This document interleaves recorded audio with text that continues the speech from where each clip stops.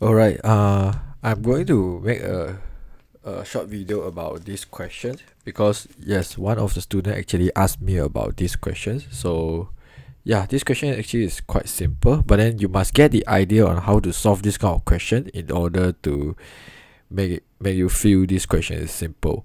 Alright, so in this question, I is a unit vector due east and j is a unit vector due north. Right, the first sentence basically just trying to tell you that yeah, your this is your j because due north, and then this is your I due east. Alright, actually nothing special here. So a plane flight from P to Q where PQ is 960I plus 400J km. So first thing is you have to know that this one is something like position vector, or you can call it actually it is a distance. So this is a distance in the, I will call it distance into in the vector form, which is 960 I and 400J. I prefer write it in the column vector because it seems so easier. Of course, you have to know the top position actually is, I mean the top first row means I, the second row means J, actually fixed already. Alright, so if you really want to find what is the distance of PQ, you can just do the magnitude of PQ, which is a modulus, and then use Pythagoras. You can easily get the distance, but then in this case, obviously you do not need to do that. Alright, anyways, so this one you can call it position vector, or in this case maybe I will call it as the displacement. Okay, so this one I call it a displacement because it's not really the distance yet, but then displacement is something to do with distance. Alright, so a constant wind blowing with the velocity. So I know the velocity of the wind is basically given is negative 60 and then 60. Okay, so given that the plane actually take the 4 hour to travel P to Q. Alright, this 4 hour is quite important for me to find the velocity of plane, because I know the velocity of plane basically is just like the displacement, or you can call it distance over time. Speed equals distance over time, right? So velocity is something like displacement over the time. So I can get my velocity of the plane easily because I have the distance of PQ, which is the plane flight from P to Q, and then I have the plane actually take 4 hours to travel from P to Q. So basically I will just use the things, which is 960I plus 400J divided by 4. Alright, so then I can easily get something like 240I plus 100J. Alright, so of course I can write in the column vector again, which is like 240 and 100.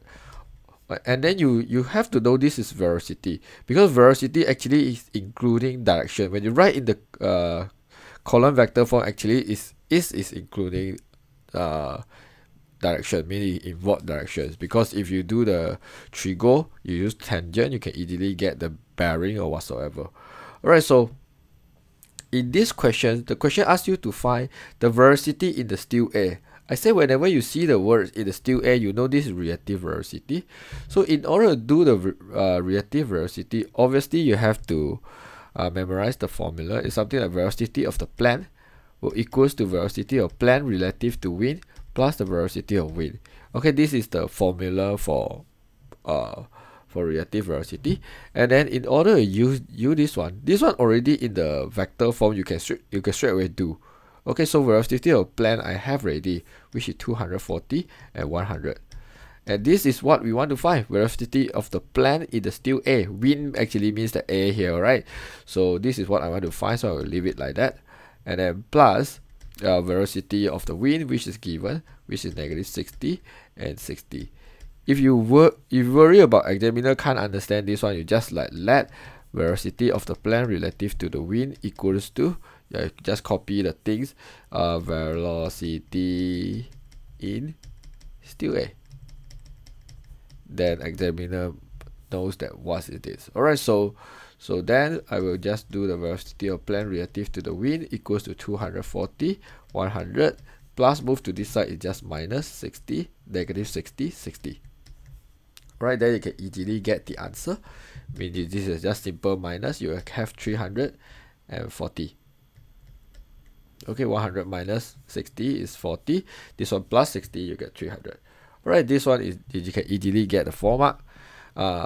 Yes.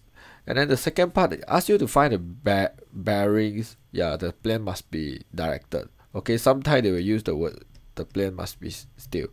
Alright, so this one is very easy. Means that you just get the angle from the relative velocity. Means over here actually you have 3 different velocity, right? So in order to find the angle, it must be still or the bearing. Yes, so you always find the direction from this one relative. Okay, because you have the plane relative to wind, something like that. So you need to find the bearing using this direction. Alright, so we have this one. I say in the column vector actually is including the direction. So what I can do over here is, alright, so I will just imagine how the 300i and 40j look like. Alright, if this is j and this is I, so the 340 means it moving at 300 to the right and then 40 to the north. So you will have something like this. Alright, this one will be 300, this one will be 40, and then this is the direction of this velocity of the plane relative to the wind. Alright, if you want to find the bearing, we know the bearing always need to start from north and then turn until this line. Okay, so what you need to do is you need to get this angle from the north until here. This is a bearing. But then in order to get this one, of course I will need to find the angle inside first, and then I will use the 90 degree minus the alpha, then I can easily get my bearing. Okay, this is my idea. Alright, so I will do something like tangent alpha equals to 40 over 300. Just use back the trigonometry rule, so tangent equals to opposite over adjacent.